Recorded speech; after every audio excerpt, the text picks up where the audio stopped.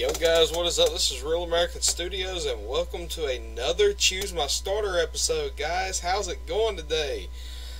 Yeah, literally this is unfortunate, so I guess by now you know the drill. Make sure to follow me on Twitter and Instagram and join my Discord, all linked in the description below. And definitely check out the merch store, which is linked in the description below. I keep forgetting to plug it for some reason. And, make sure to hit that like button. Let's see if we can get it to 10 likes. Question of the day, which starter should I choose? Obviously, we'll see the starters in a moment. If you're new, make sure to subscribe. We're trying to hit 300 subscribers by summertime, so June 21st. So 300. If we get 350 subs by then, that'd be really dope. And, yeah, obviously I've got my new schedule set up that I talked about yesterday, but, by now you guys know the drill. Number one, I'm going to turn that down. Sorry for the ear rape. So, obviously, we want that fast text. And by now you guys know the drill. Like, you've seen this so many times. I have too. I really want to just get into the game. I want to get these starters. You know what? I'm not even going to speed up. I'm not even going to speed up. Because I'm going to try and stretch this episode out a little bit. Torture you guys a little bit. To just so you know how I feel about being tortured by this game. Raz, your very own Pokemon legend is about to unfold. It's about to unfold. Guys, let me tell you, I really cannot wait until I can get a controller for this. That's a revive. That's literally useless. Maybe I can make a thing where a revive equals an extra life. But come on. Hey, wait, don't go out. Yeah, this is going to be a relatively short episode, so just, here, come with me. Oh, we've been through this so many times. I'm just hyped to get these starters. My fans are probably going to troll me again, if I even have those.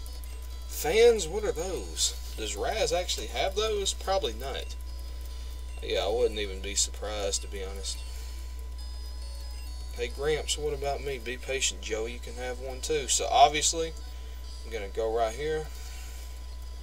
Save this game real quick. Ooh, Nidoqueen is not bad.